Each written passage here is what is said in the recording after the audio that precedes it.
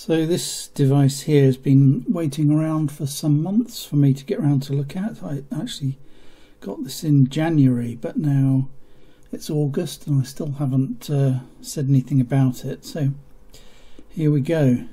So this little board I got from IC Station, and basically the idea is you have a USB-C, so a power delivery port, USB PD port, and then on the, so that's the input if you like, and then on the output side you've got a USB PD socket and a traditional USB type A, and there are these buttons here that allow you to control the board. So basically the idea of this end is you know, we have you know, typical USB-C wall wart with the C type, I guess that's a female connector, so this is designed to plug in here.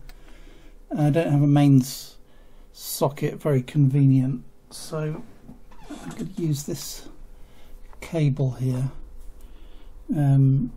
So we've got a converter here, an adapter, female to female, and then this is the cable coming out of the wool wart. So if we plug this in, so you can see a LED is lit up at the bottom there, and if we have a look more in close up, you can see there the legend says 5 volt, 9 volt, 12 volt, 15 volt, 20, and basically the idea is using these buttons. Oh, maybe is this up here? Oh, there we go. Using these buttons you can switch it up through the voltages or back down, and then this socket here will be outputting the voltage that you've selected. So it's a way that you can check a power supply, a USB PD power supply, and see which of these voltages it's actually able to output. And so if I plug in this sort of charge doctor thing, so this is, I've got a number of these kind of charge doctor like little voltmeters. This one's got the USB-C adapter on it, so that's quite handy. You could plug it in between a USB-C device and the power supply and see what's going on. So that's set at 5 volts, and that's reading 5 volts. So if we go up through the voltages here, we get 8.94, nearly 9. That's reading 11.9 for 12 volts. Select 15. It doesn't say 15, so I think that what that means is that this particular power supply that I've got under the bench here doesn't do 15 volts, because this is the thing about the PD power supplies, that not all the power supplies support every voltage, so that can be confusing. If we select 20, oh, that was funny, it sort of went up to 16 volts, didn't it, momentarily, and then it's gone up to 19.7, so it's now reading 20.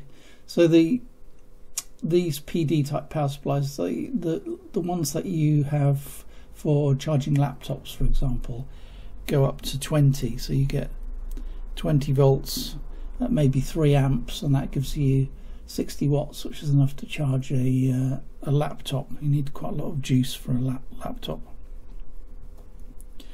So that's the basic idea of this board. Now there's also some tabs that you can solder things onto here. I'm just going to put the voltmeter on there.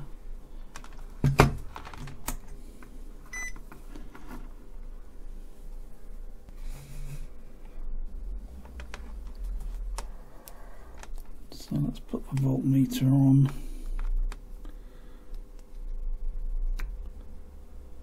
And that's reading 20. So you've got another output here where you can actually solder tabs onto this board to get the output. So that's quite handy.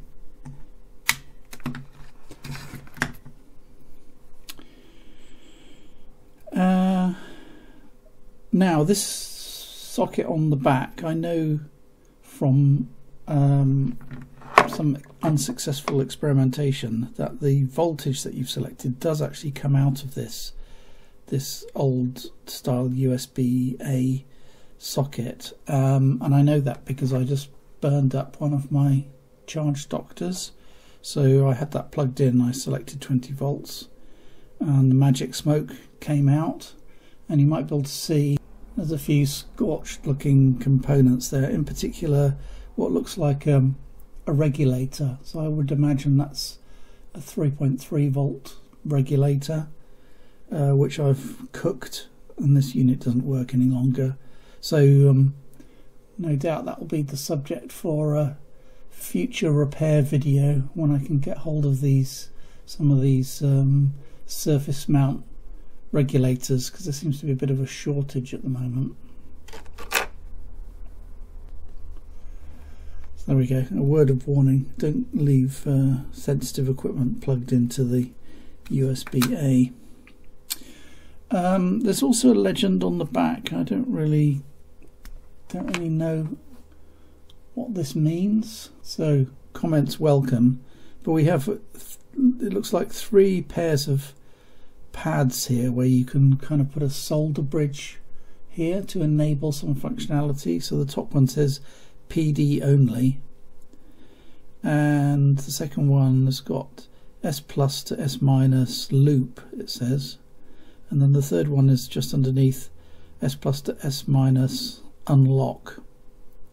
And then at the bottom there we also have, it doesn't look like it's meant to be bridged by solder pads, but there's 2 pads there connected to the inner 2